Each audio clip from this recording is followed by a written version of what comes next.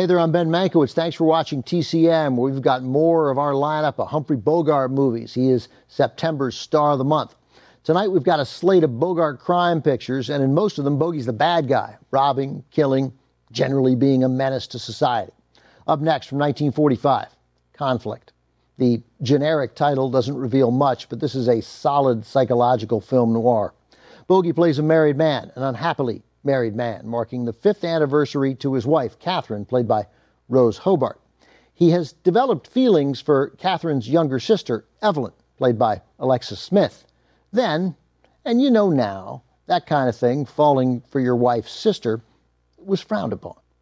Humphrey Bogart, well established by 1945 as a likable, if somewhat dangerous leading man, as a character scheming to get out of his marriage so he could be with his wife's sister, was unexpected. Bogart knew it. He didn't want to play this part. He was not interested in playing against type, not after working so hard, better than a decade, at developing that type and becoming a bona fide leading man. The year of Conflict's release, 1945, is a bit misleading. It's accurate, though it doesn't tell the full story. Warner Brothers produced Conflict in 1943. Bogart had just finished Casablanca when production got underway. The idea that he might return to playing villains upset him, but Warner Brothers studio boss Jack Warner did not much care, and he forced Bogey's hand, keeping him from starring in Passage to Marseille, a film Bogart had long hoped to make until he completed Conflict. Even under this duress from Warner Brothers brass, Bogart delivers in Conflict, portraying a man whose paranoia consumes him, turning him into a sweaty-palmed, nervous wreck as his plan unravels. As he was in Casablanca and the Maltese Falcon, Bogart is paired once again with his reliable foil, Sidney Greenstreet. Usually cast as Bogart's shady and sinister counterpart, Greenstreet also gets to play against type in Conflict.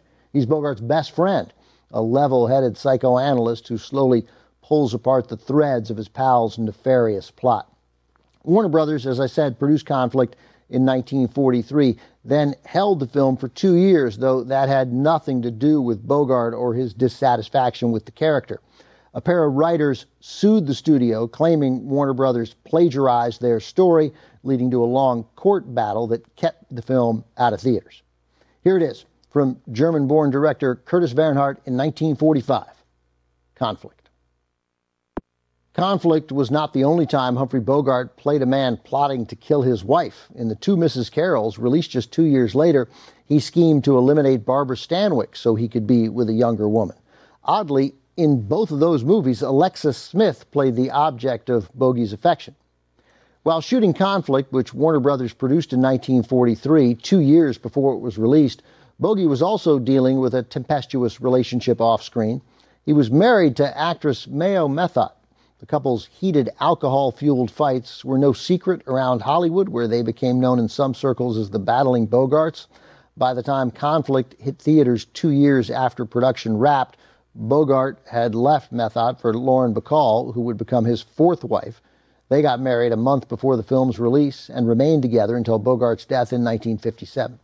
Coming up, Bogart gets perhaps his worst character name ever, Turkey Morgan, as he plays a crooked boxing manager. Kid Galahad is next on TCM.